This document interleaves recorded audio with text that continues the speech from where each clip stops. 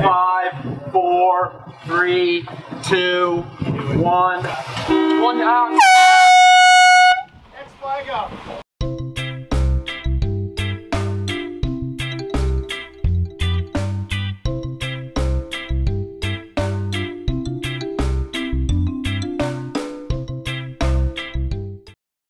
So let's talk about signal flag setup on the race committee boat.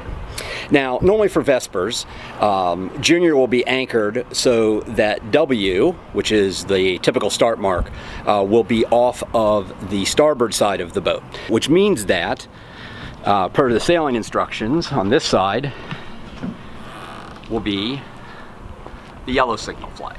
Now, you start between a mark and the yellow signal flag, and you finish between the mark and a red signal flag, so you flip those during the course of the event. Junior has a main mast, which has 4 halyards, 2 on the starboard spreader, 2 on the port spreader for use, and then there's 4 halyards on this aft running boom. So I'm going to go ahead and wire those up real quick.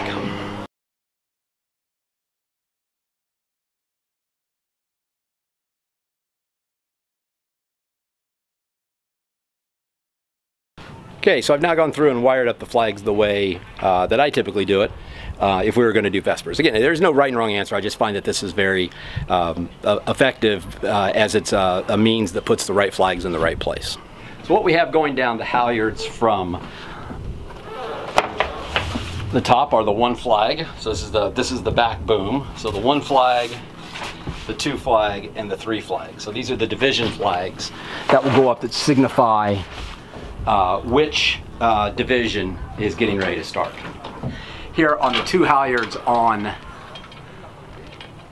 the starboard side of the boat, I have placed the infamous Dr. Seuss flag, as people refer to it, which is the postponement flag. And when I am the PRO for events, I usually have this in my hand. I take responsibility for the P flag. I keep it in my hand. I can stand right here, with it on that outermost halyard, sighting the line, and boom, it's easy for me to raise it.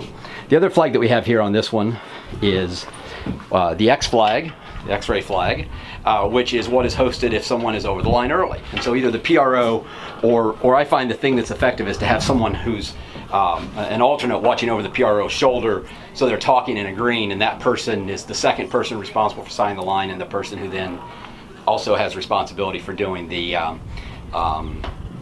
raising of the flag. I then like to put over here on the port spreader, the outer one, I like to put the P flag, the preparatory flag. And the preparatory flag, remember in the racing rules of sailing, is the flag that goes up at 4 minutes in the sequence that we run in Vespers.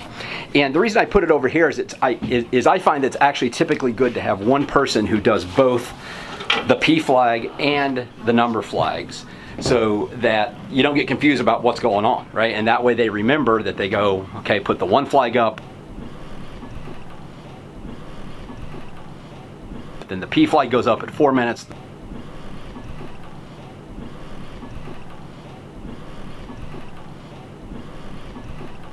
The P flag comes down at 1 minute. 1 flag comes down at 0 at the same time the 2 flag goes up.